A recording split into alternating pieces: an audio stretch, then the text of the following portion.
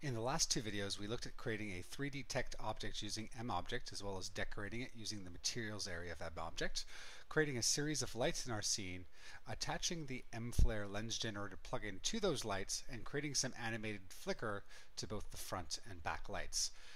This video is going to be all about animating our scene.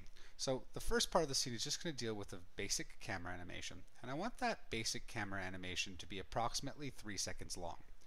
Whenever I break down an animation, I always ask myself, do I have something working for myself? And I do at this case. I have the camera in the position where I want it to land. So I've positioned my playhead at 3 seconds, and right away I'm going to go to my camera controls, into the Properties tab, and add a couple keyframes to both position and rotation. You see these little diamond shapes popping up here at the side. I'll click to add keyframes to all position values, as well as click to add keyframes to all rotation values, and that's at the 3 second mark in my timeline. I'm going to move to the beginning of my project, and I want this text to come from off screen. I want to fly from off screen to on screen. So I'm going to drag the Z position to move the text forward until it clearly passes the screen.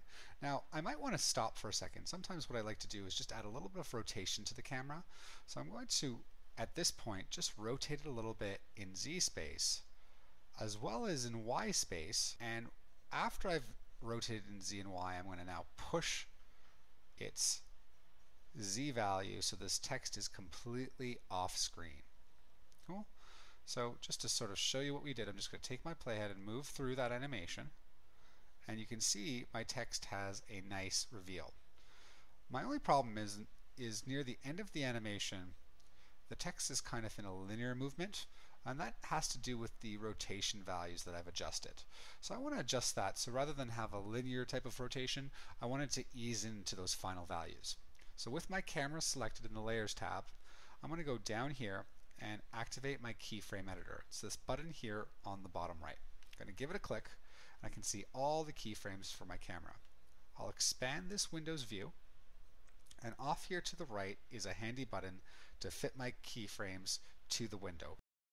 Curves here that my position Z is already set to a nice ease-in Bezier movement, but the rotation values are on a straight linear path. I'm going to select those last two keyframes on the linear path, control or right click, and choose it to ease into its final value to create a nice curved slope. Now, since this is animating off screen, I'm not too worried about it easing into position, but you can sort of see if I drag my playhead across the screen, it comes to a nice resting position. Great. So now I have my intro in. That was a simple camera move to animate my lovely 3D extruded text with MFLARE attached to several lights flickering in space. As a final animation, I would like this fusion text to go off, these letters to go off screen one letter at a time. So inside my project, I'm going to select MObject and go to the Generator tab.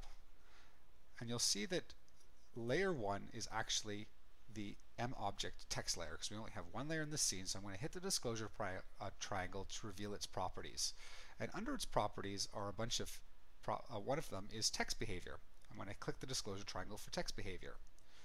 First off, it has a bunch of presets in this category that we can load up that come to us from motion. So you can select one of these and automatically have an automatic animation, but instead of choosing one of these, I'm going to go to the animation menu and change it from auto to manual.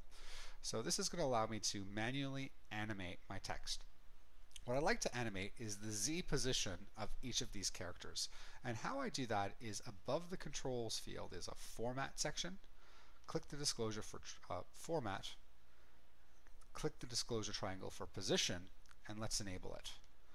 I want the position of this text to be something like, at the very end, 5,000. And right away, you'll notice that something happens that's undesirable. My text goes away. It's completely off screen.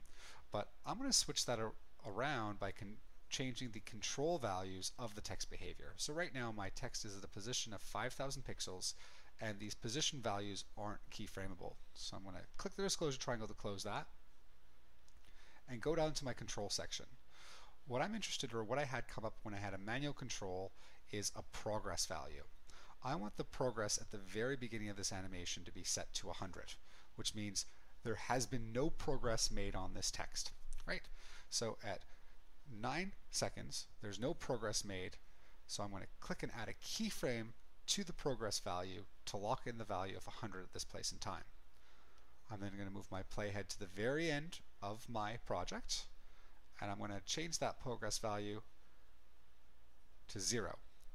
And what you can see is between 9 seconds and 0 is that these letters, one by one, animate off screen using those same text behavior values that are available for any type of text inside of Motion. It's now just available with 3D extruded text inside of MOBJECT.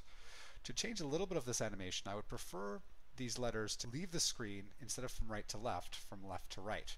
So I'm going to go into these direction property. Instead of having it set to forwards, I'm going to change it to backwards. And you can now see that one by one, these letters animate off the screen.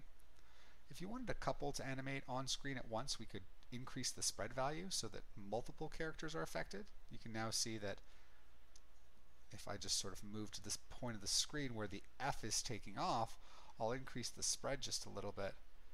And now not only is the F affected, but the U is affected at the same time as well. Finally, I'm going to change the speed of this animation to add a little bit of easiness as the text leaves the screen. And there you have it. You can see here with my animation this beautiful camera reveal of my Fusion text, followed by the flickering of my lights, and a character by character text animation for my Fusion text to exit the screen. That's 3D extruded text exiting the screen. So from creating a simple 3D extruded text object to manipulating MFLARE lights with MOBJECT, we're able to create a lovely text 3D animation inside of Motion using MOBJECT and MFLARE.